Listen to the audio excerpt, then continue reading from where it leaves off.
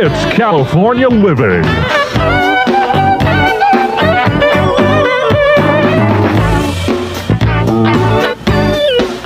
With Samantha Cortese.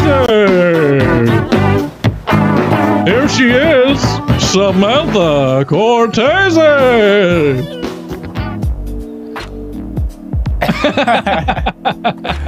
Malibu's real estate is breaking records with some new multi-million-dollar listings. One of the most expensive properties listed is this $125 million estate owned by philanthropist Diana Jenkins. The beachfront home, which has its own guardhouse, features 7 bedrooms, 10 baths, a screening room, recording studio, and a gourmet kitchen. Oh, look at the chevron walnut floors. Yeah, incredible.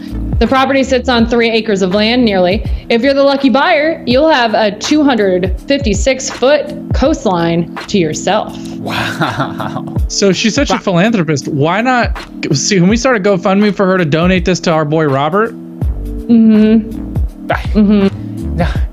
I mean, I personally would. That's just too much for me personally. I'd give it away to some club. But look at that. It's from the bathroom to some who? I was thinking like the Boys and Girls Club or some kind of like organization like that. But that restroom. The club. Yeah, give it away to the club. Yes. This, right here though, from the bathroom to the beach. It's just. I love outdoor shower kind of thing, and that is kind of the best of both worlds. I love that there's a screening room and a recording studio, so you could theoretically you could make your record, go shoot, a music video, and then do it all, watch the whole thing in your own. You don't even have to leave your house. That is next level. Also, this whole thing of like you don't have to choose between having a beachfront property and being up high overlooking from a bluff.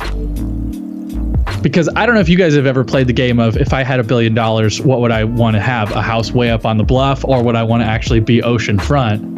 I've never thought about the bluff. I always wanted to be oceanfront. But yeah, but what if there's a tsunami? And also the view. When you're up on top, He's right. and you have a beautiful extended view. He's right. He's not wrong. Sure.